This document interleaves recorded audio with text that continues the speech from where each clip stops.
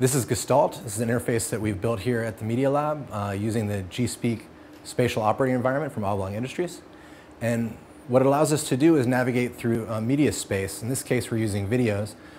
To move through the space, it's three-dimensional, and the videos are arranged through it. I can pinch to move around. If I pinch with two hands, I rotate in the transverse plane. We have it constrained to just that plane, although you could open up the other planes as well. So I can move with both hands. I can walk through the space. If I want to zoom in on an image, I can kind of bring it up front and center or throw the space away. And it has inertia, so it'll kind of come to a halt on its own. The point is to try and understand video spaces or media spaces in different ways.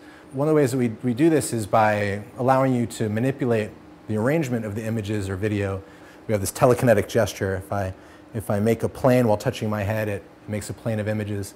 If I specify 3 axes with my right hand while touching my head like that, it'll make a cube, and then I can also arrange them in a one-dimensional line in each of the 3 axes.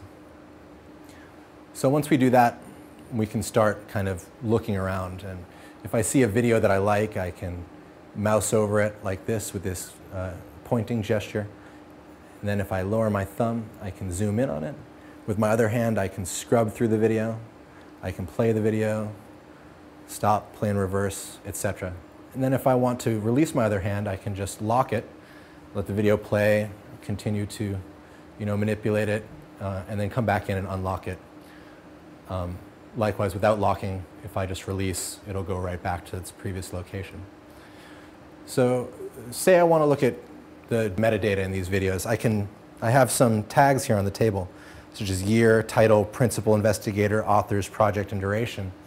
And I can structure the space based on this bit of data. So say I grab year, I can add it to my middle finger here. In this sense, this thumb and middle and index fingers are specifying the two-dimensionality of the plane, and the index finger and the middle finger are the x-axis. So when I touch the tag on the table to that finger, it adds it to the x-axis. And I can take something else, for instance, principal investigator, and add it to my thumb to add it to the y-axis.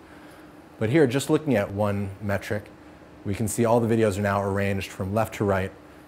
Older videos on the left, newer videos on the right. Then by adding another piece of data, we begin to understand the information space differently.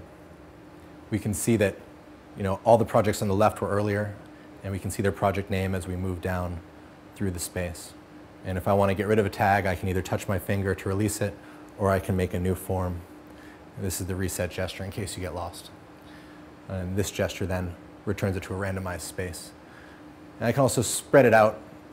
If they're a little bit close, I can make them closer, I can make them wider, farther apart, and continue to navigate around here. Then one last thing. If I want to see all the videos playing at the same time, this gesture accomplishes that. And to stop them all, it's like so. So that's the basic gestural interaction and vocabulary for g-stalt.